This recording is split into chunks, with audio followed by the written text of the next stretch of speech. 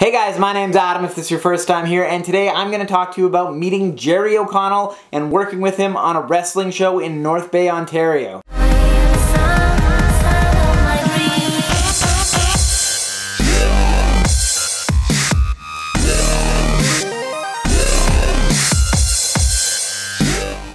So the story's got to start out with a little bit of backstory about me. When I was in like the 7th, 8th grade, I was a total sci-fi nerd. I still am a bit of one, but not as much as I was back then. And I was obsessed with this show called Sliders. And of course that starred Jerry O'Connell. Fast forward quite a few years later, and Jerry O'Connell's in North Bay, Ontario filming a TV series called Carter. And he's also in like every establishment's Facebook feed.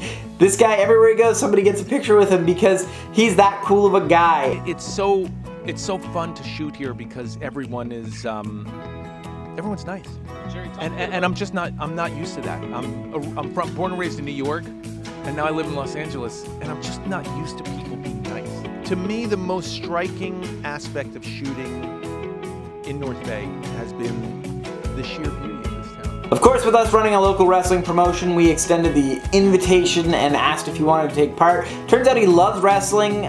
Even in his Twitter feed around this time, he was talking about trying to get into PWG down in California, which is a really hot wrestling show that runs down there. So the show opens with the general manager, yours truly, in the ring. I see Jerry in the audience. Of course, I know he's there, and I invite him in.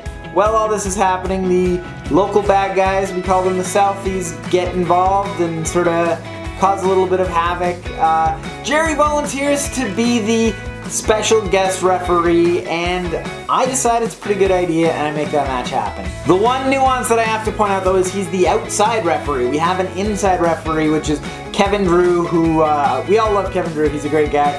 But he knows what he's doing in the ring, so Jerry kind of takes care of the action outside the ring. Drewski, if you don't know him, he's kind of like a 40-year-old fan in a referee's shirt, but he does know what he's doing in that ring as a referee. I gotta give him that. So fast forward to the end of the show, the main event that Jerry's gonna be refereeing, and I realize this is gonna be my last chance to get a photograph with him, but I don't want to be that guy who goes up to someone and asks for a photograph when they're just about to get ready to go out.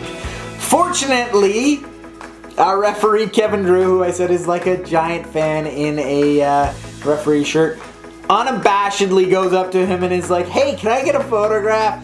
Click, click, and gets a selfie with him. So I'm thinking maybe I still don't want to do it. I'm a little bit torn, but I say, "Ah, well, if Drewski can do it, I can do it too." And I go, "Hey Jerry, well, you're getting a picture with him. Do you mind if I get one too?" Drewski grabs my camera, turns around, and I'm posing with Jerry just as this is happening. A very well-respected wrestler walks by and he goes, "Really, Adam?" Right as he's about to go out, and Drewski snaps the picture, and I've got egg all over my face. But whatever, I still got my picture, so I'm happy I did it. So of course, during the match, shenanigans ensue, and of course, referee Kevin Drew is incapacitated. He's knocked unconscious. Jerry O'Connell's not sure what he can do. He's the referee now. He's the man out there.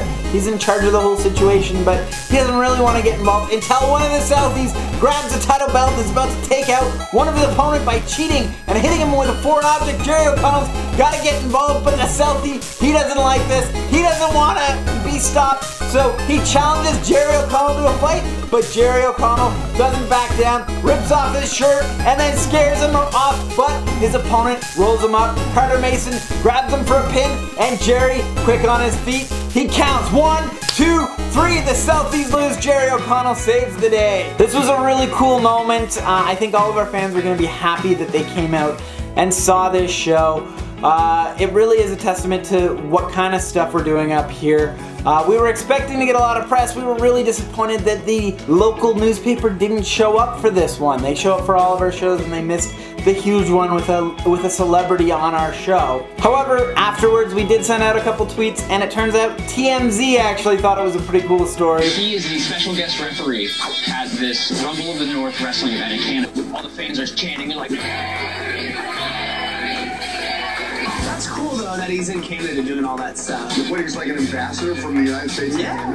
Yeah. I mean, Canada's doing better than us. So, local newspaper misses a story right under their nose, while TMZ makes national news of it. As far as Jerry O'Connell, What I do have to say is his personality is a lot different than you expect. I kind of always thought he was sort of like Trip McNeely from Can't Hardly Wait. Trip McNeely. Trip McNeely! He's actually kind of a little bit high-strung, a little wired. He kind of reminds me of Ashton Kutcher, but in a really good way. He's a really cool guy, really nice guy.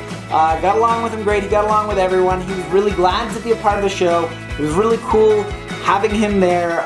It's a really cool experience for me, especially, like I said, growing up watching him and really enjoying sliders as a kid. Anyway, thanks for watching, guys. I hope you enjoyed this. If you're local to North Bay and you want tickets to the show, let me know and I'll hook you up. I've got them on sale, $15 each for the next show. Thanks for watching and have a good day.